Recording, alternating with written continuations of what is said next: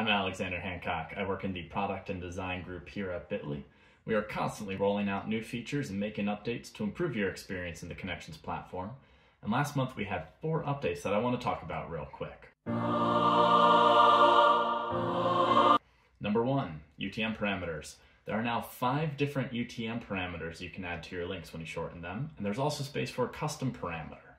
So now you can add whatever you want to your links to align with how you're sharing and tracking them. Number 2, bulk uploads. At the beginning of March, we unveiled a new template for our bulk uploads that also includes UTM parameters. So now you can add parameters to any of your links, even if you're shortening a whole bunch at once. Number 3, QR code API endpoint. This one's a little technical, but we have a new endpoint for retrieving QR code scan data.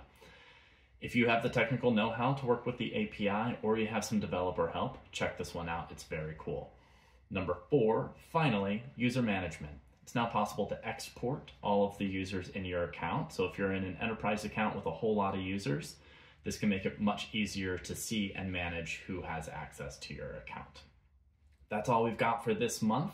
Head to bit.ly.support/what's new to get more information about all of these and some helpful links, including a link to download that new bulk upload spreadsheet. And I will see you next month.